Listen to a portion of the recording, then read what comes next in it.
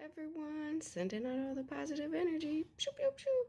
I hope everyone is having a marvelous day.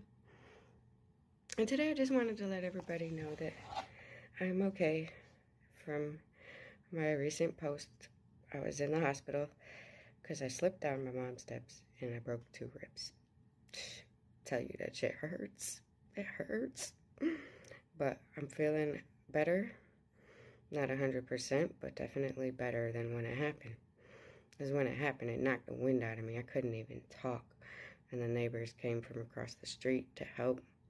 Called the ambulance for me. My mom came from upstairs, downstairs.